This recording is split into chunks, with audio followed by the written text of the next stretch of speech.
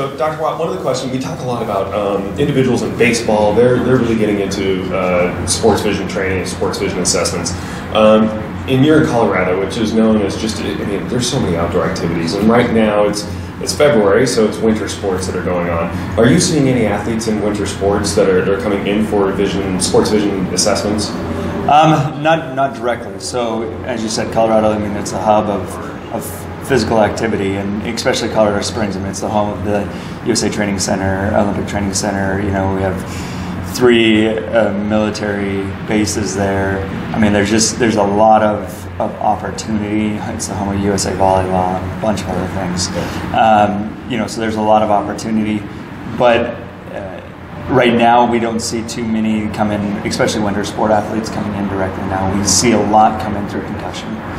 And so we have a couple people, from the USA Olympic Training Center, ice skaters, figure skaters, stuff like that. They've, in their practice, taken some falls and hit their head. And snowboarders as well, and junior Olympic snowboarders, and even some national ones.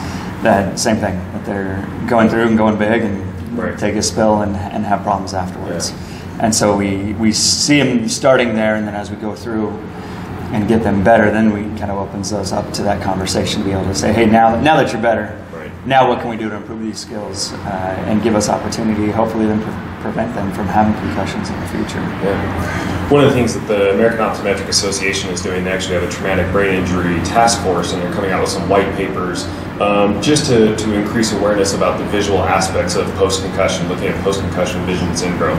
Obviously, Dr. Watt does quite a bit within that realm as well with post-concussion vision syndrome. What are some of the aspects of vision that you look at when you're working with patients that have incurred a concussion? Yeah. Binocularity, getting their eyes to work together, one of the, that and tracking, those are huge in pretty much every sport. Every sport requires a demand of depth perception, getting your eyes to work together. If you don't have that, you're not going to have that depth. And it just increases your risk of injury in the future.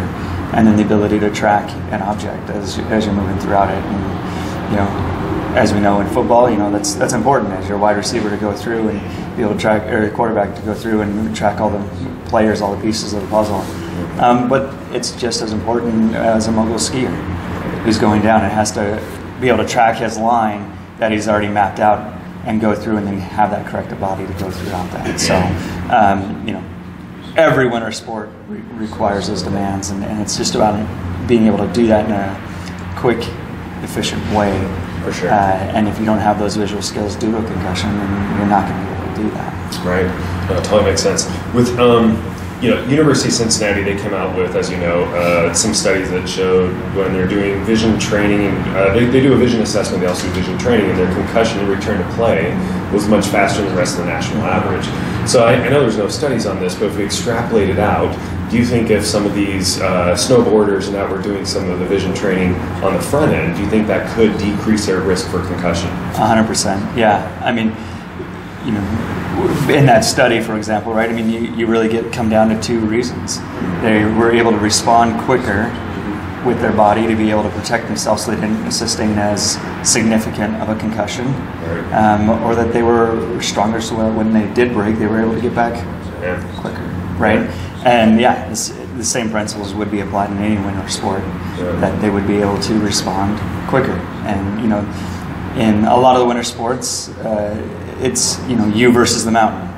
There's not a lot of other variables, and so it's being able to respond to that thing that happened on your last run. Right. And that wasn't there last time I was there. Now I have to respond to that quickly. Right. And that's where it comes down to. It's all about the response time.